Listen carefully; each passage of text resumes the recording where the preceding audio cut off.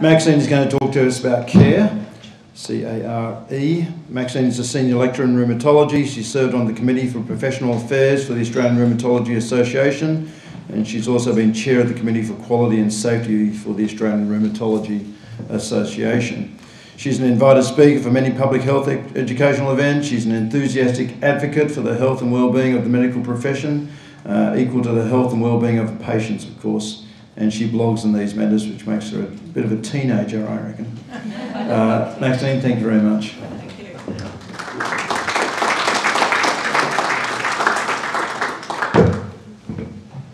Okay, cool. All right, my last name is Szramka. I have one vowel in my name, okay? No one complain about it. You're lucky there's one there. I've often joked about marrying a Croatian guy and hyphenating my name, so I'd be Szramka-Chiselovsky or something like that. Can you speak up, please? Oh yeah, sure. Can you hear me now? You missed all my jokes, that's terrible. I'm sorry, you missed out, I've got to carry on. The clock's ticking. Okay, so I'm going to speak about making care the foundation of healthcare regulation. Obviously, the regulation of healthcare is very topical here.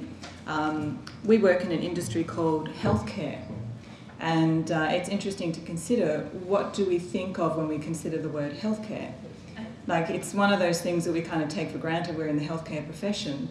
But then I have to question, where is the care in the healthcare profession? Like, what happened to the word care? Like, did it get dropped off somewhere? Do we call it health something? If we call it healthcare, we have to accept that there's a foundational principle of care that actually exists within the profession, whether we be in medicine, whether we be in allied health professionals, whether we be in nursing, wherever we are in healthcare, even if we're administrators in healthcare, the foundational principle of healthcare is care, and that is care for people. So, foundation is caring for people. Without people, we don't have healthcare, and that's caring for the health and well-being of all people. That's not just people that come to seek healthcare services, it's all people, and healthcare professionals are people too, despite our titles. And one of the things that is very much missing at the moment in healthcare is care for healthcare professionals, and that's nowhere more manifest than in the healthcare regulation system and the way people are treated within the healthcare regulation system. So, let's examine, understanding the foundation of healthcare being care for all people, what is the current foundation of the healthcare regulation system? One would expect that if you have a healthcare system, that the foundational principle of all areas within that system would be the same and it would be universal. One would expect and understand automatically from foundational principles that the foundation of all aspects of the healthcare system would be care for all people, whether you are delivering healthcare or whether you're receiving healthcare. So, what do we have?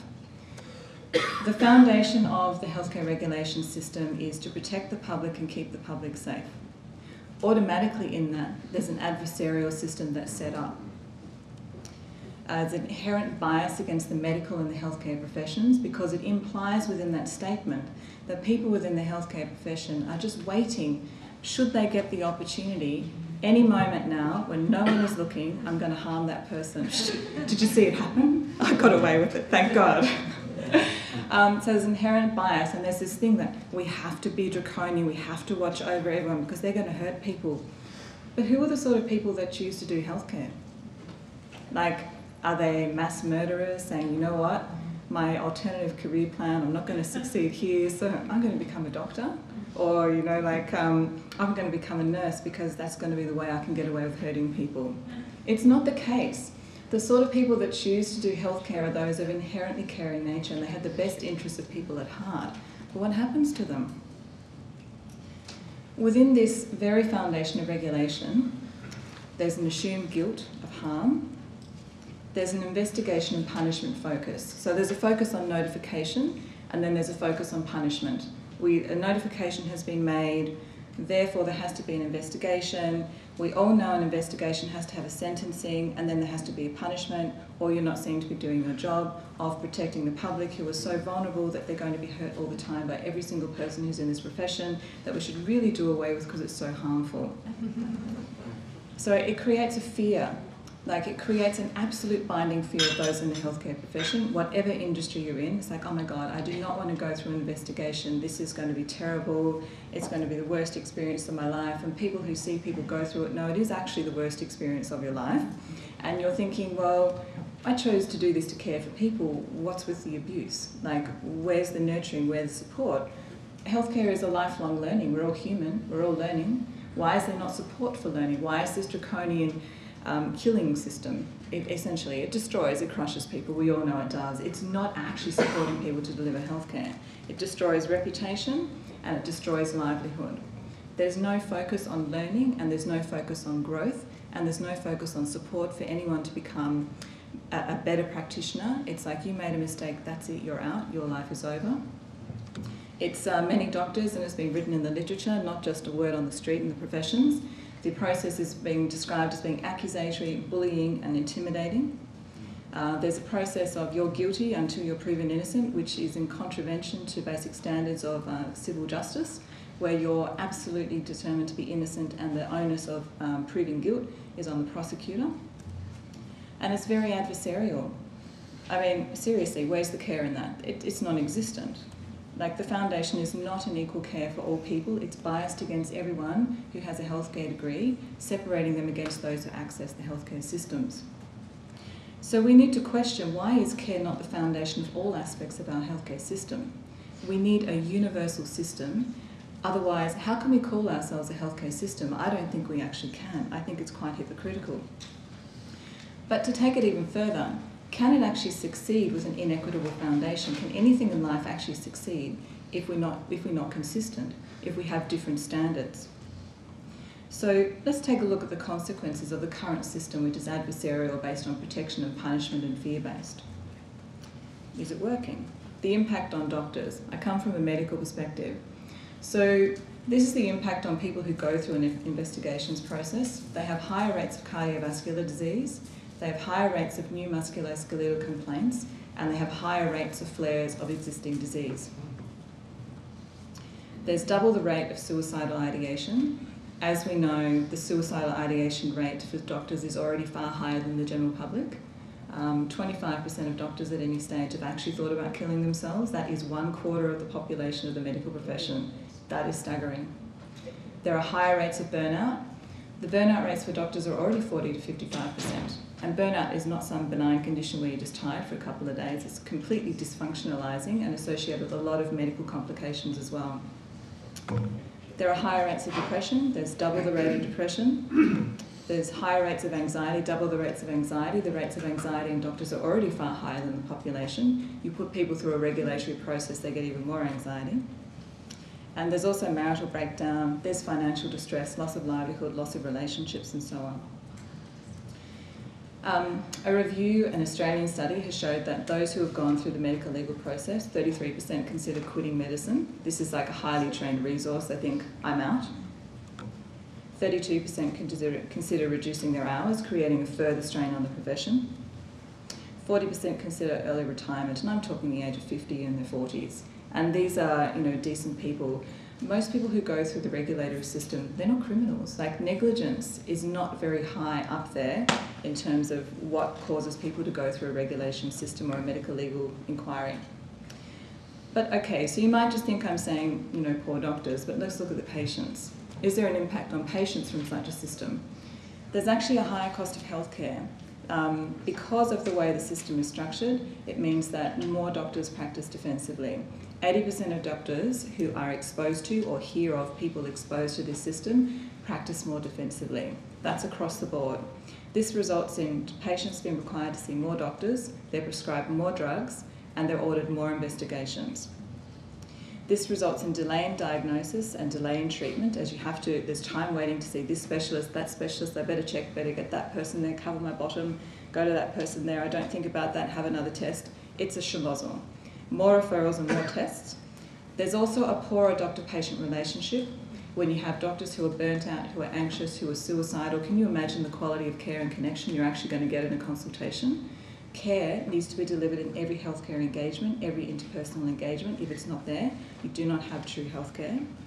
There's a lower quality of care, as I said. There's a greater risk of side effects, more investigations, more drugs, more risk of side effects. The greater risk of receiving medical error.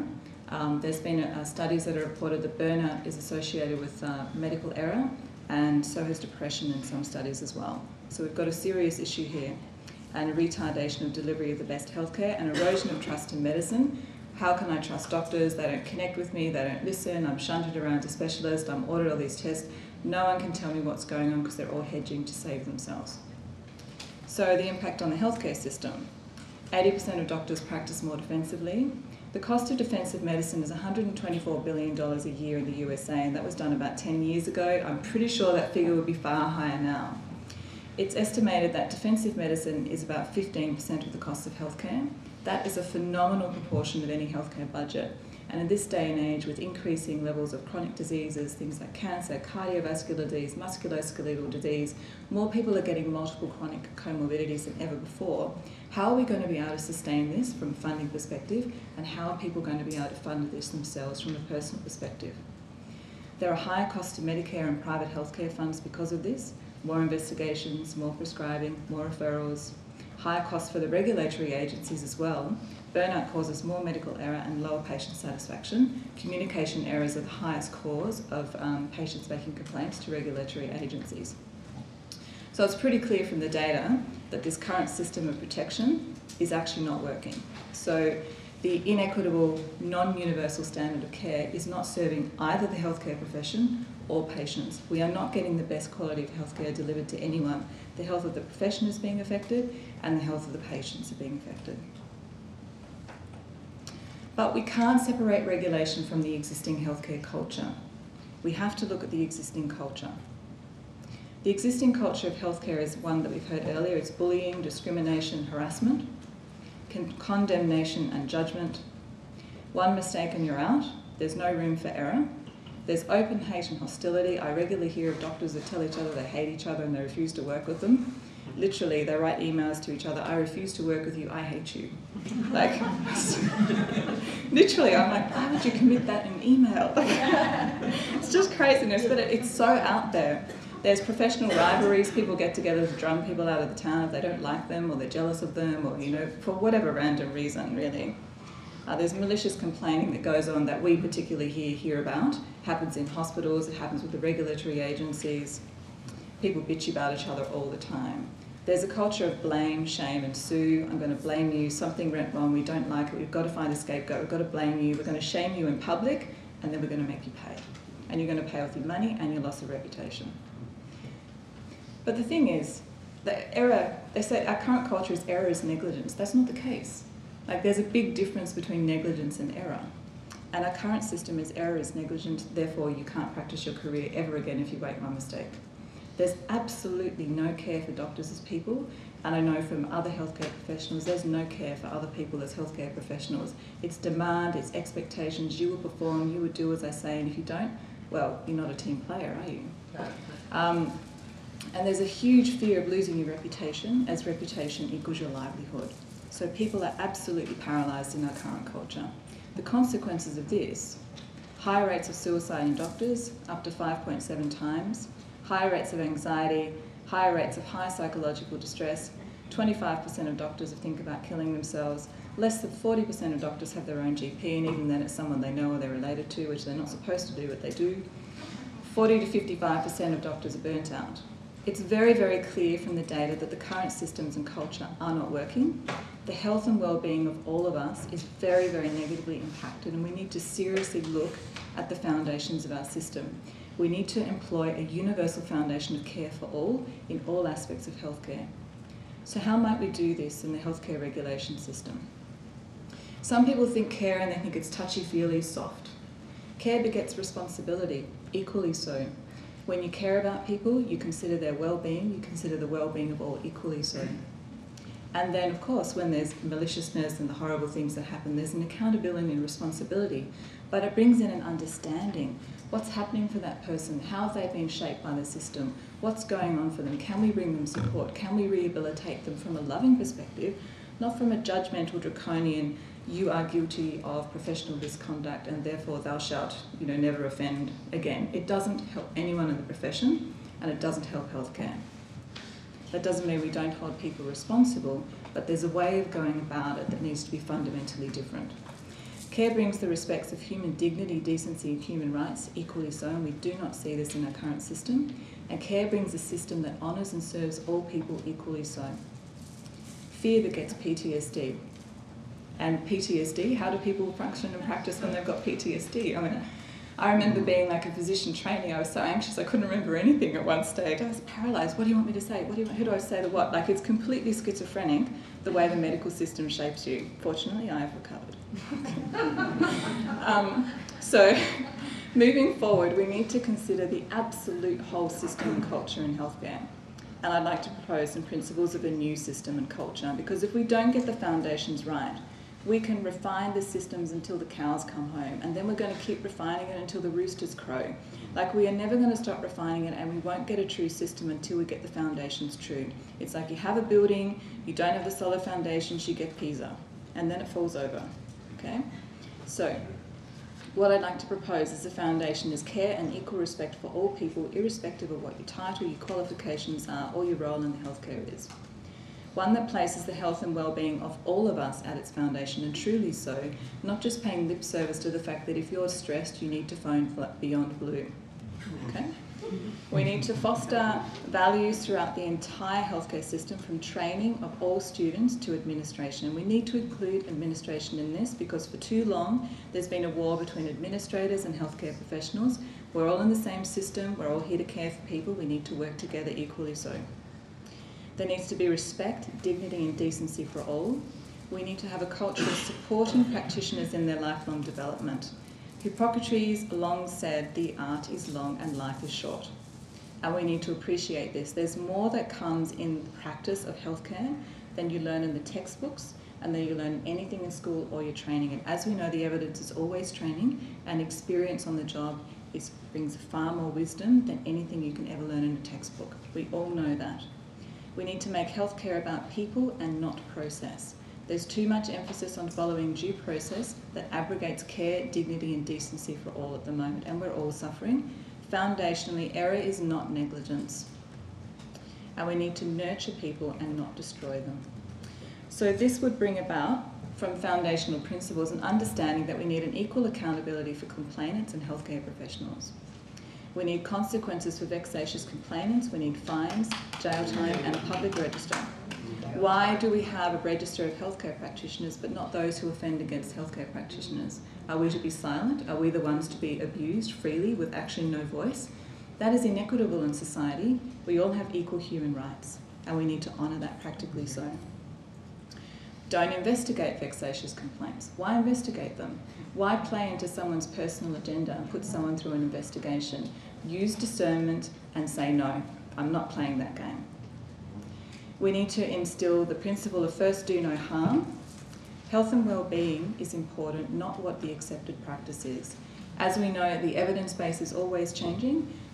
Countless reviews of the evidence is actually showing that we actually can't rely on the written evidence that's actually there. 40.2% of studies cannot be reproduced at the 10-year mark, and that's from the world's most prestigious journals. There is so much corruption, bias and sponsorship and so-called evidence-based science and limitations on what can actually make it into the published literature. We can't actually use it as the gold standard in which to hold someone to account, and there's so much learning that happens in healthcare, and if we say you can only do the evidence that a certain number of people in the profession agree with, then we are limiting healthcare and we are really serving the population very, very poorly.